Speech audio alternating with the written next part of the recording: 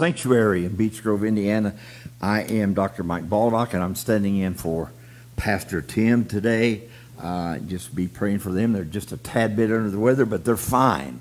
So they'll be back with us by next week.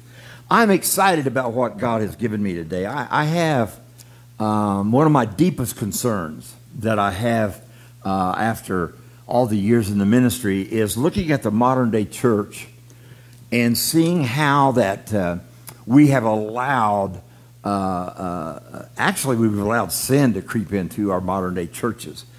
That's one concern I have. The other concern that I have, and my wife and I were talking about this the other day, and I want you to think about this because the thought I have in mind to share with you today is called, what is the Lord requiring of you, of us? What is it that the Lord wants out of us? I don't know if some of you have ever been to the place in your life where you've worked and worked and worked and done things and done this and done that, and then you're like, God, what do you expect out of me? Well, we're going to talk about that a little bit this morning, and I hope it'll be a blessing. But before we do and as we do, I want you to keep this in mind. How are we to face the enemy that's before us today? And I don't like to give the enemy any kind of credit, but I do have to say that this past year, he didn't have to do much to disrail a lot of people. And we're facing a far greater pandemic than the COVID-19 thing. The pandemic that we're facing today is of sins that's entered into our churches. Somebody somewhere has got to take a stand. Think about this, and this is what Julie and I was talking about the other day. Think about what would have happened. Here you got an army that's a trained army.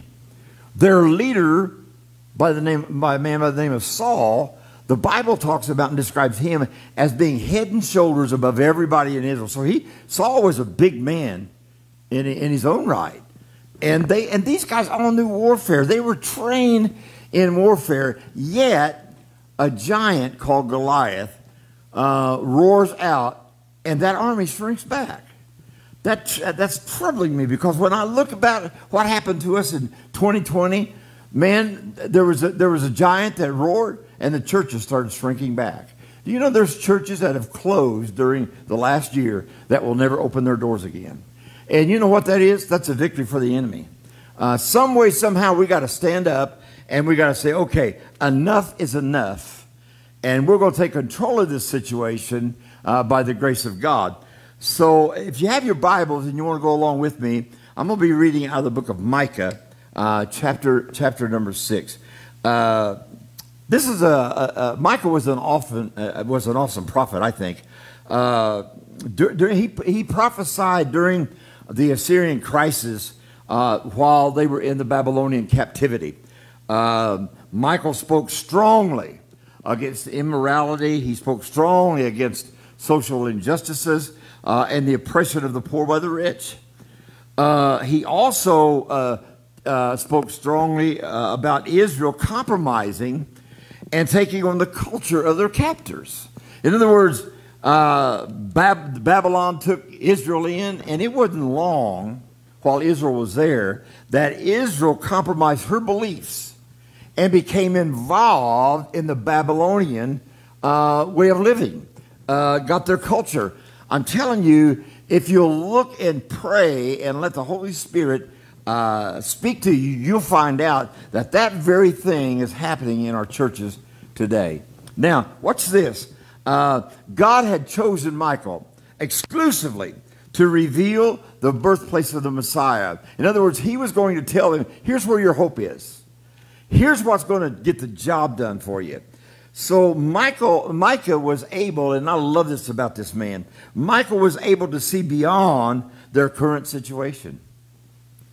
Now think about that for a minute. I've said this a lot, and I continue to say it. God gave me this revelation several years ago that one of the problems we have as people and even as Christians is that a whole lot of us live from the outside in rather than the inside out. And what I mean by that statement is we allow what's going on around us to dictate how we feel and think on the inside of us. which is exactly what the enemy wants us to do. But if we could take the Word of God that is within us and keep us away from the stuff that's around us, what I mean by that is not letting it affect us. I'm not talking about speaking in and telling it to go. That's not what I'm talking about. I'm talking about not allowing the negative stuff that's around us to affect the way we feel and the way we think inside of us as directed by the Word of God and by the Holy Spirit. So watch here, because in Micah, beginning at chapter 6 and beginning at verse number 1, there's a key word that I want you to pick up on here that God uses, because God's now speaking to Israel and telling them what he requires of them. The key word that's recorded is actually two words: hear ye, or hear you. It makes you wonder how or if the church is hearing what the Lord's saying today. Here's the problem about hearing. Have you ever played the game where you have a line of people and you whisper in somebody's ear, and then they take what you said and whisper it in somebody else's ear, and it goes down the line, and by the time the last person gets it, very rarely is it like the very first thing that was ever said. You know why? That's because when we hear stuff, we insert our own opinions and our own ideas, which can damage what we're hearing. God could care less about our opinion about the Word of God, because our opinion about it is not going to get us anywhere. And here's what I like to think about. I don't care what goes on. And here we just had an experience at our nation's capital, and there's a changing of the guard, so to speak. I don't care what goes on. God's still God. None of this stuff that's been going on in America and throughout the world is keeping God from being God. He's still God. And he's not going to change. So listen to this, because this is very important. He said, hear you now what the Lord says. Arise and continue before the mountains, and let the hills hear your voice.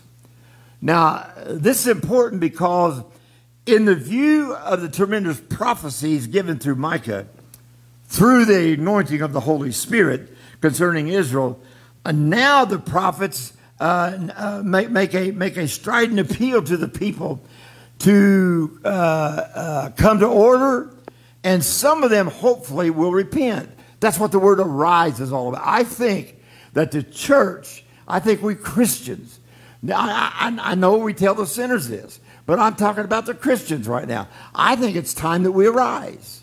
I think it's time that we arise and get a fight within us that comes against the enemy, excuse me, that's warring against us. Look at verse 2. Hear ye, O mountains, the Lord's controversy. Wow. And you strong foundations of the earth, for the Lord has a controversy with his people, and he will plead with Israel. In other words, it's saying here, there's stuff you're doing I don't like. God's saying there's things going on among my people. And here's an important thing about this, something that I enjoy about this. He's not talking about the things going on with the Babylonian people. He's talking about the things going on with Israel, his folk, if so to speak, if I can use that term. And he's saying there's a controversy going on here. There's some things that I don't like, and there's some things that need to be straightened up. Now, I don't know about you, and I don't know where you feel, how you feel today that are listening through social media, but I know one thing: as long as I'm serving, as long as I've been serving God and preaching this great gospel, there are still things that need to be changed in my life. And I've said this many, many times. Thank God I'm not what I used to be, but thank God I'm not yet what I'm going to be, for the Holy Spirit is still working on me. He should be doing that. That's what this word arise is. It's saying let's arise and let's allow the Holy Spirit to do a work in us. You know what? One of the things, and I don't want to get ahead of myself, but one of the things that the Holy Spirit is trying to do in our lives is he's trying to get our condition to meet our spiritual position. In other words, when Christ came into your life, came into our life, into the life of the believing sinners, he placed us in a position. The sad part about that is a lot of us have not reached the condition to work in that position. And this is where Israel's at. Israel has a position. Well, now watch this. Even though some bad stuff was going on here, Israel still had not lost her position with God. But Israel's condition was not right. So God said, I got a controversy. Look at verse 3. O my people, What have I done unto you? And wherein have I wearied you? Testify against me. I like this statement right here. In the entirety of the Bible, no pleading is done so graphically and tenderly as it is here. And the term testify against me is the same as a court of law. The Lord is bringing forth his case, and he demands that Israel bring forth her case. It most quickly and thought thoroughly the entirety of the earth, watch this, and for all time. No person can stand and honestly testify against God that he has wronged them in any way, shape, or form. We just had, Julie and I, we just had someone close to our family, in the family, that died of this dreaded thing that's going on in the world, and she wasn't very old, and one of the things that happened was, first of all, the thing was, I don't even want to talk about God. Why would God let that happen to her? So all of a sudden, when things don't go our way, and I understand people in their grief and sorrow, but think about this for a minute. All of a sudden, when things are in our life and they're not going the way we think we should go, now it's all God's fault. And I wonder about that mindset and what it does for us as far as putting us in a position to walk in victory. Look at verse 4. For I brought you up out of the land of Egypt and redeemed you out of the house of the servants, and I sent before you Moses, Aaron, and Miriam. O my people, remember now what Balak, king of Moab, consulted, and what Balaam, the son of Beor, answered him from Shittim unto Gilgal, that ye may know the righteousness of the Lord. That's what he's wanting to show to us. Let's get to the meat of this thing. Verse number 6. Wherewith shall I come before the Lord and bow myself before the high God? Watch. Shall I come before him with burnt offerings, with calves of a year? Wow. Now this last part is an important part to get a hold of. Because when he is saying here, the calves of the year, they're actually talking about babies. Israel had got into place, just like the Babylonian people, that they were sacrificing their children to false gods. They compromised so much that they got to that area. So it goes on to say in verse 7, watch what will the Lord be pleased with thousands of rams or 10,000s of rivers of oil? Shall I give my firstborn for my transgression, the fruit of my body for the sin of my soul? The question is, will the Lord be pleased with thousands of rams? Wow. It insinuates, there's an insinuation here that the people came to the place where they thought quantity enhanced the value. Wow. You know what God's looking for you and I? He's not looking for quantity from us. He's looking for quality.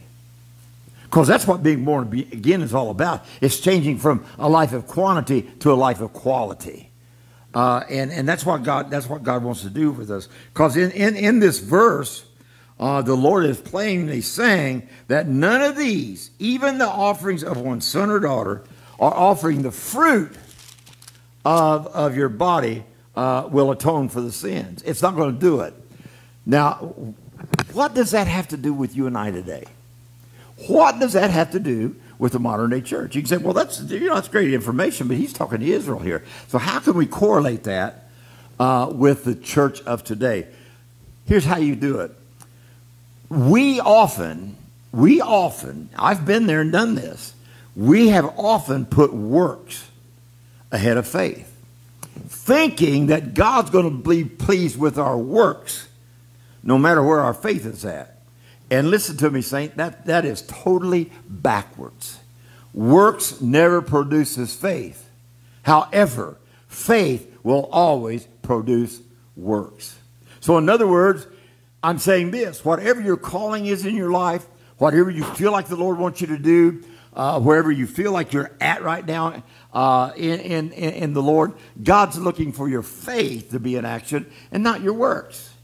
Although works bring glory to God, but only if they're followed by faith. I read a scripture years and years ago that, man, it just jumped out at me, and I had read that passage. Have you ever done this? Have you ever read a passage of scripture and you've read it over and over and over, and then one day you read it, and wow, it just all just jumps out at you? Well, that's what happened to me. And I was reading in Hebrews, the 11th chapter, verse number 5, and I was reading about Enoch, and it said that Enoch had this testimony that he pleased God. And those two words, pleased God, I'm telling you, they were illuminated. It's like the ink had just jumped off the page and jumped inside of me. And so I began to go on a journey of finding out what Enoch did that was pleasing to God. How did he please God? What was it he did that pleased God? And I found out. So some of that I'm going to share with you. So now watch this here, because this gets really neat here. He has shown you, O man, what is good. Verse 8. And what does the Lord require of you? Now watch.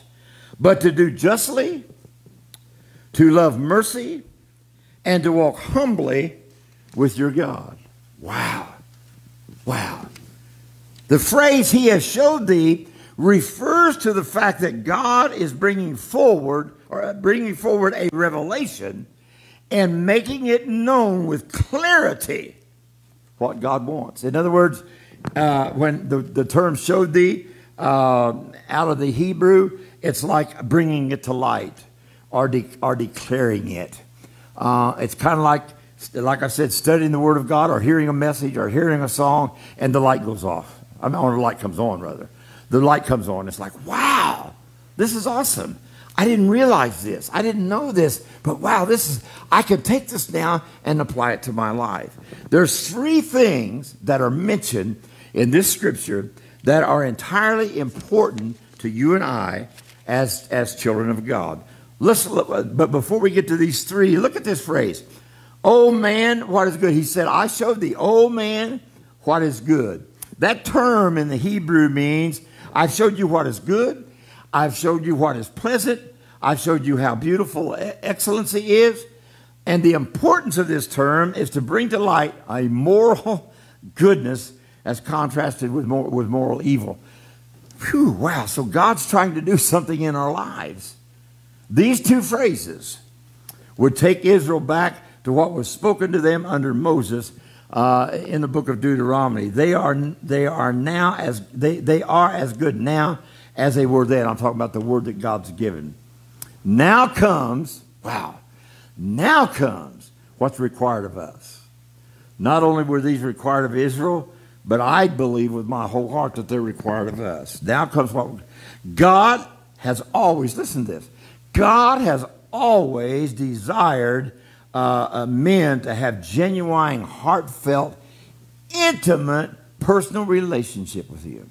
God's always desired that. That's what God's wanting for you and for us. Yeah, I don't know. Maybe you've never been down this road that I'm getting ready to talk about a little bit. I've been there a time or two, and I mean, you can't be married for almost 40 years and not have some of these.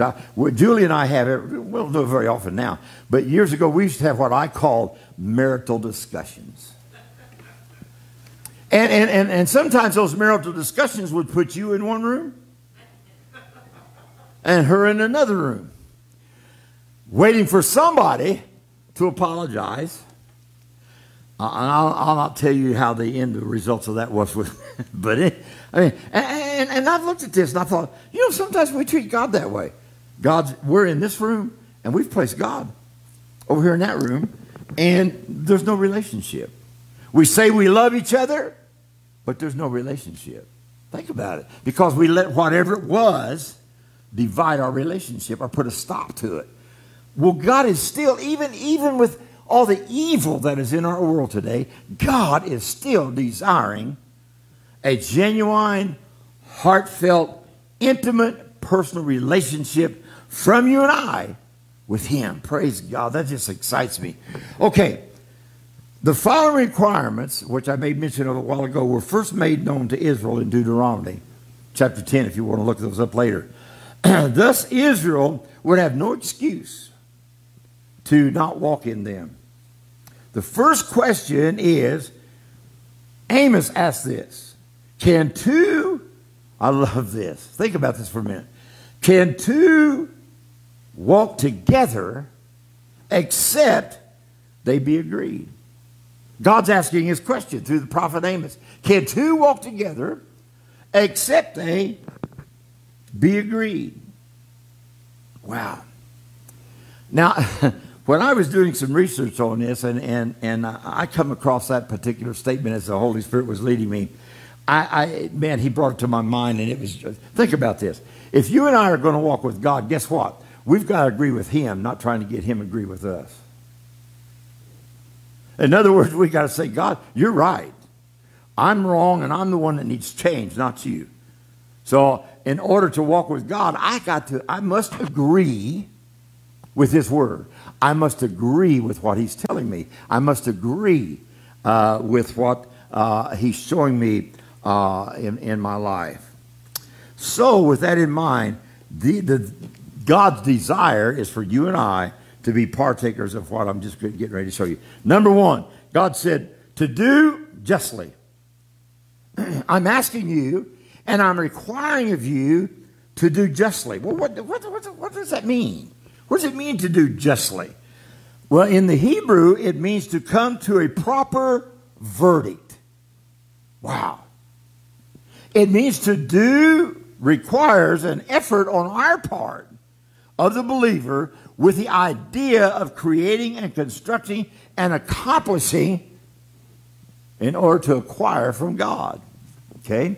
What is it we are to acquire? We're to do justly. What's this? It also means to live honestly. To live honestly. Now, I'm sure that I'm not the only person that's listened to my voice that's ever told what we used to call a little white lie. Well, you know what? A lie is a lie. I don't care what color we want to put on it. We can color it purple or green or whatever, but a lie is a lie. Probably at one time or another we get put in a spot, and just tell a little white lie to get. Well, that's not living honestly. Okay, listen to this. To do justly is also, as I may mention earlier, to reach a proper verdict. Now, this is important right here. We cannot pass judgment on a person. However, we can make a proper judgment concerning what situations are around us. We can look at things that are around us, and we can make a proper judgment about what's going on around us and understand here's what's happening.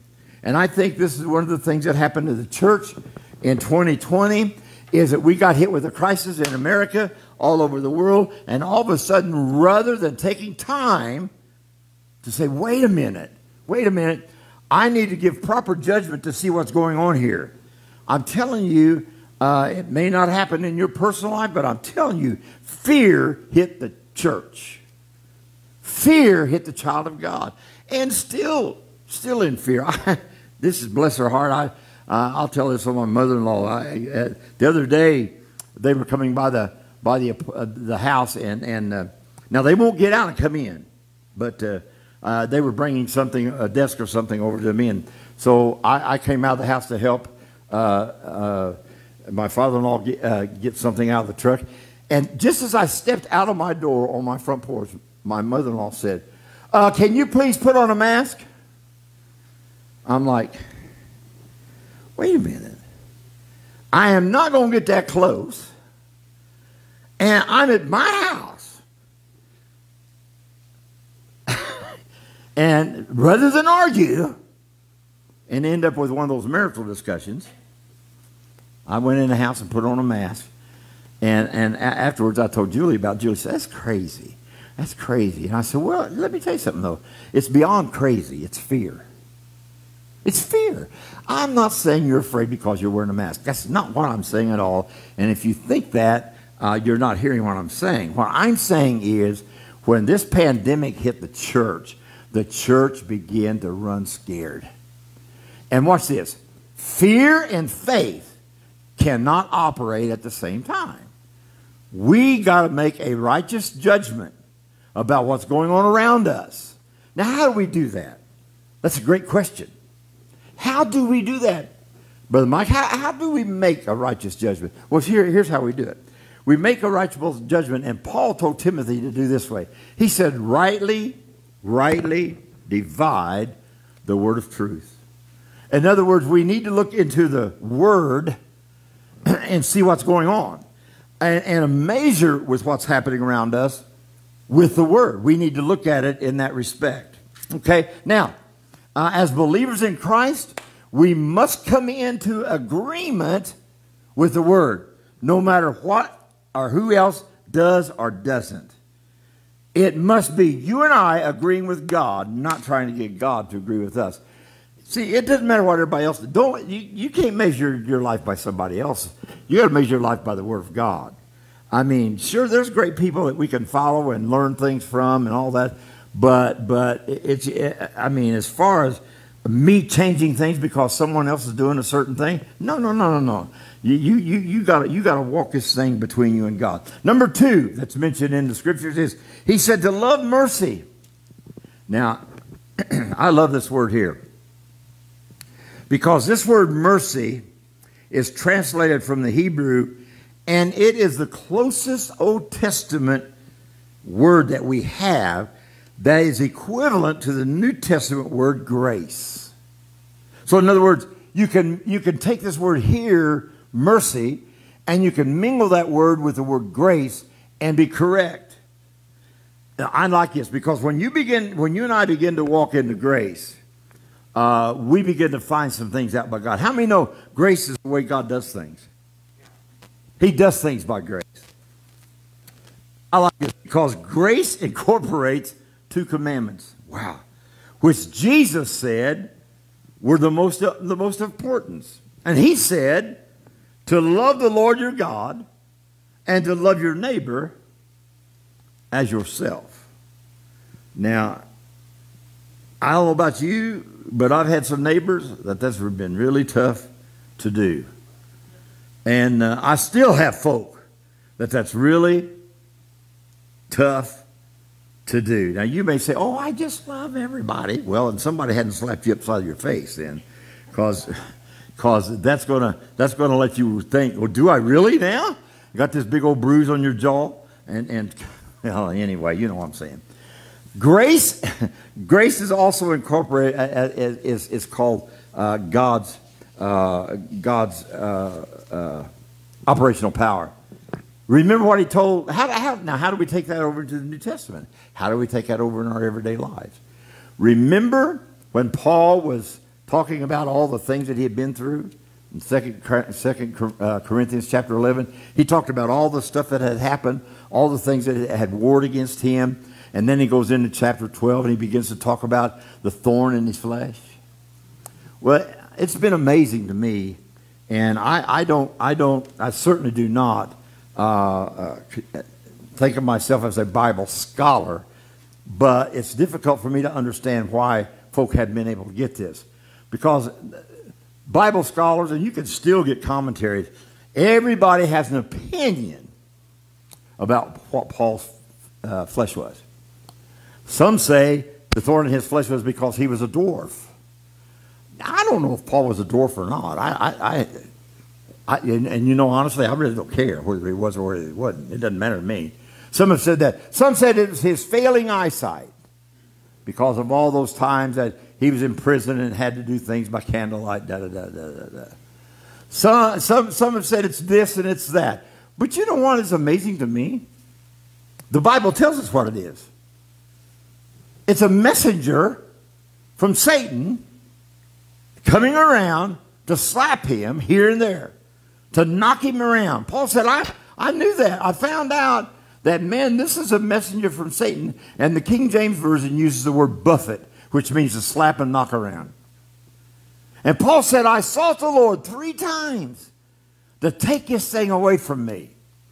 And do you know that God never did say he would take it away, but he did say he would do something in the life of Paul to get his mind off of that stuff and get his mind on God's operational power. And God said, Paul, my grace is sufficient. Rather than looking at all the stuff you've been going through, look at what I'm taking you, the journey you are spiritually. Look at what's inside of you. Now, in another book, Philippians, Paul makes a statement. He said, I found out, and I'm paraphrasing, but he said, I found out how to live contently. He said, Paul said, I've been exalted, I've been brought low, I've been hungry, I've been full, I've been clothed, but yet I've been cold. But I found out that no matter what state I'm in, no matter what condition I'm in, to be therefore content. Now here's what Paul's saying. That does not mean a contentment that just lays back and let everything happen. That's not what that means. What Paul is saying is this. I've learned this, that no matter what is happening outside of me, God is still working on the inside of me. We got to get a hold of that. No matter what's going on the outside of me, God's working something on the inside of me. And what he's doing on the inside of me is far greater than what's going on the outside of me. See, I think the church has lost sight of this. He that is in us is greater than he that is in the world. Let me tell you something. God's greater than any kind of pandemic. He is. He's greater. This thing has not changed God. It's not going to change God. And listen, we who keep our faith in him will walk in a life of victory no matter what is going on around us. Somebody said, well, that sounds like mind over matter. No, that's faith over fear. That's what it is. It's faith over fear. Now watch this. Here's the third thing. Man, and I really like this one here too. God said, here's what I require. To walk humbly with thy God. Wow, walk humbly with our God. What does that mean? That means that we must walk in humility and cease from the way we want to do things and begin to do things the way God wants them done.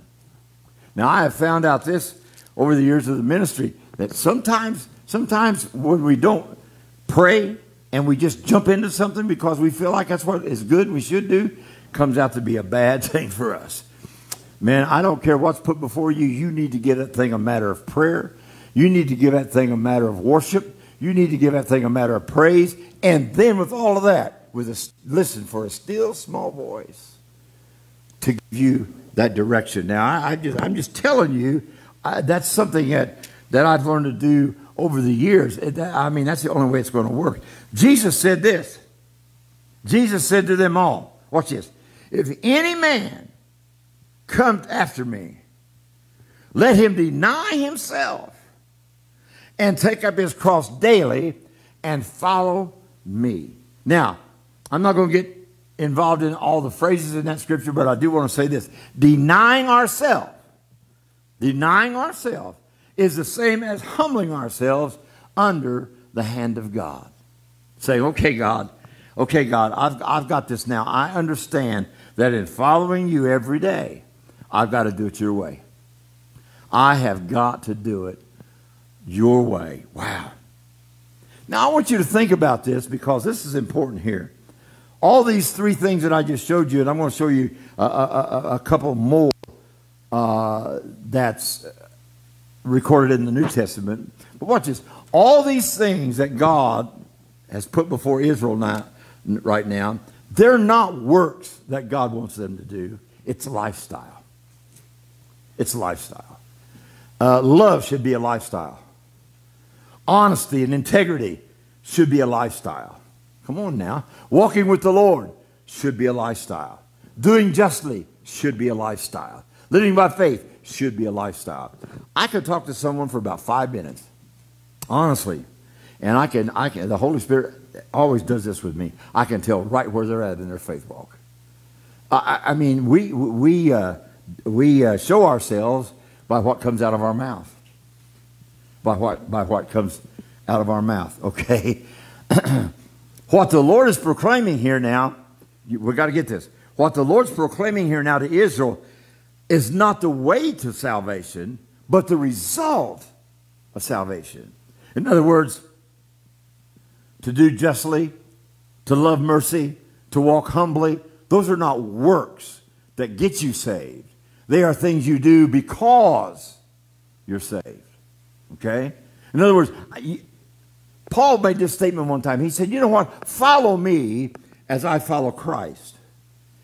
In other words, if I'm following Christ, follow behind me. But if I'm not, you just need to set aside and not go where I'm going if I'm not following Christ. That's the way it should be. Christianity is not a belief. It's a lifestyle. I've got to the place in my life to where I literally hate the word religious or the word religion. Religion is something that's man-made. That's a man-made thing. Salvation is something that God's made. We can have all kinds of religions, all kinds of beliefs. Matter of fact, there was a person that did prayer. I can't remember if it was in the House or the Senate just the other day. A preacher now. And during his prayer, we're talking about a gospel preacher, that during his prayer, he gave glory to Allah. Now think about it for a minute. Hold on a second. Allah's gone, man. Allah, come on now. If we're going to give glory to anything or to anybody, it's got to be Jesus Christ and what he's done at the cross. So what does this all mean? These are required of every believer today. However, there's only one way to walk with him. Watch. Number one, there's only one way to please God. And that is living in faith. However, this is not just your ordinary, usual, everyday faith, but it is taking your faith to a new level and having faith in the cross and the finished work of Jesus Christ. Everything and every promise of God that you and I have access today has been because of the cross. The cross is the means of everything that you and I could ever receive from God. It's the means of your everyday needs being met. However, with that, Jesus Christ is the source. That's the kind of faith we got to have. Not just God's not looking for people with just what I call average, ordinary, daily faith that gets upset over situations. I mean, come on. I can remember back a few years ago when I used to work in the world before I ever started preaching the gospel, and I can remember Blue Mondays. Who wanted to get out of bed on a Monday, man? And the clock would go off, and you'd have to click it one more time. Clock would go off, and you click it one more time. I kind of did that this morning. I had last night. Have you ever been real tired and real sleepy, and then you go to bed and your eyes get like this, and then your mind starts going over a million things? That happened to me last night. I went to bed at a good time. I felt I was tired, and man, my head no longer hit the pillow, and my eyes got like this. So I get up, and I'm thinking, well, I'm not even tired now.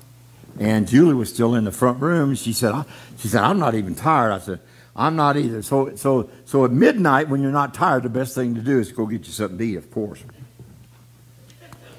So I went and got me a little bite to eat. Well, it was a pretty good size, but it helped me out.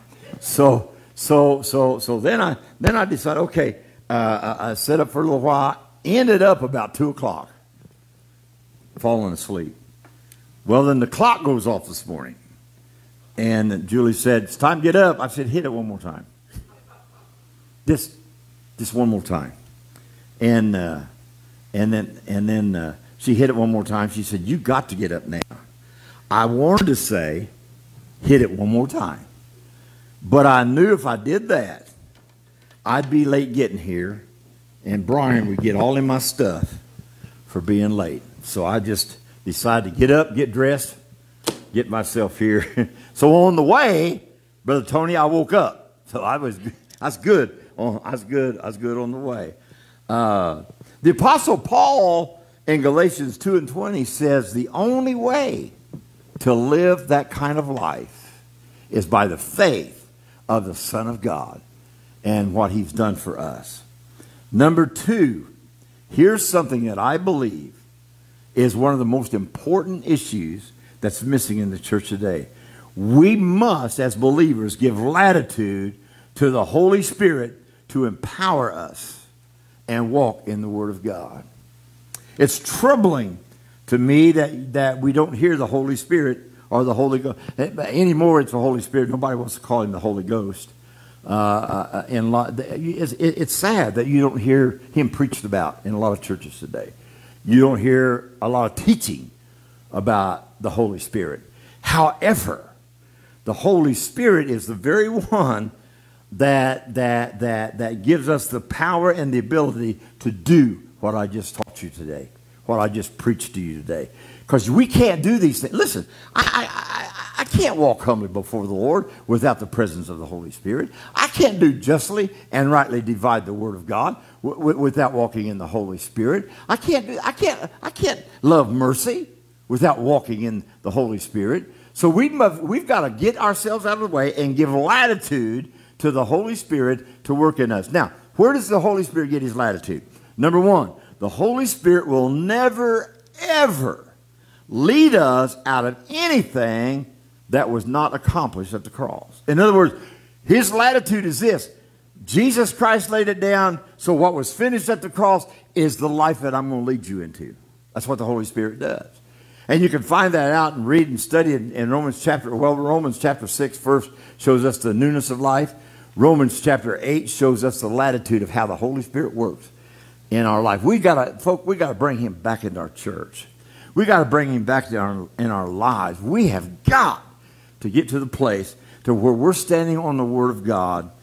And now what I'm about to say is probably going to hurt, because it hurts me to even say it, is this. We've got to stop our murmuring and our grumbling and our complaining. Someone asked me the other day, see, I'm the kind of person that if you really don't want my opinion, don't ask me. But if you ask me, I'm going to tell you. Whether you want to agree with it or not, doesn't matter to me. Someone asked me the other day, what do you think's wrong with us right now? What do you think? I said, here's what I think's wrong with us. We're talking about the enemy too much. We're talking about the pandemic too much. And if you get in some circles, you've got to agree with this. If you've been around much, you get in some circles, they'll talk about that 3 or 4 times more than they will talk about God, even if God comes into the conversation. Come on now. You know what that's doing? That's spreading fear. We've got to get our talk right, folks. We have got to get our talk right. Our talk shows us where we're at in faith. I'll get it out here in just a minute. And I'm this kind of person. You know, of course, I've learned this over the years. I wasn't always this way, but I've learned this over the years that God is the same. Jesus Christ is the same yesterday, today, and forever. He doesn't change. So even though it may matter politically, but it's not going to change my belief in God, whoever's in the White House. God's still God. I know there's been a lot of prophecies about this and about that. That doesn't change my attitude, and it doesn't change my mindset about God. God's still God. God's still greater than what's the matter. Hallelujah. And we will all be dead, but God. Amen? So there's got to be a change. And these things that I've given you today, as the Holy Spirit laid on me, they're not the way of salvation, the way to salvation, but they are manifested after salvation. You don't do these to get saved. You do these because you are saved, because you have salvation in the Lord. Thank you today. Well, I want to pray for you just as we get ready to dismiss.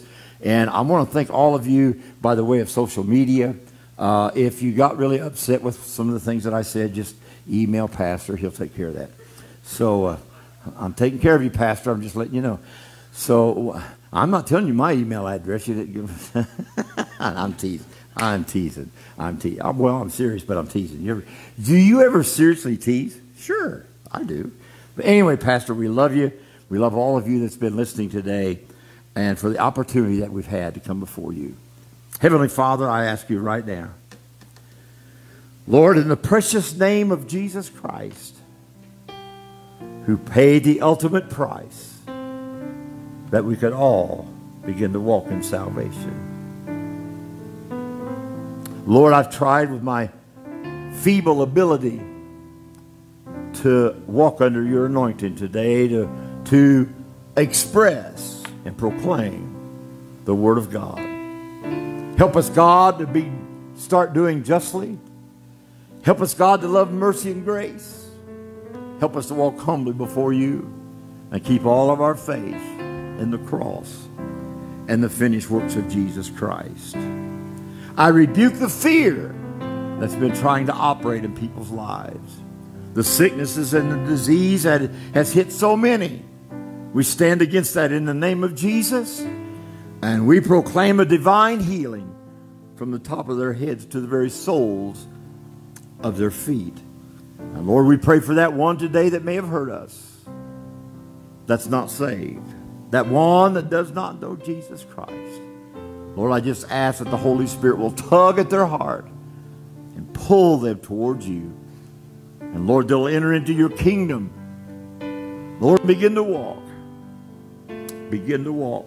under the leading and the guidance of the Holy Spirit.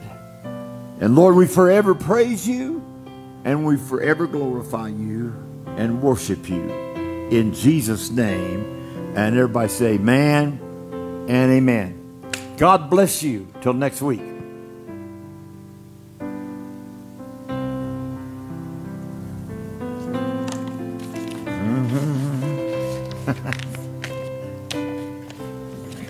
Yeah.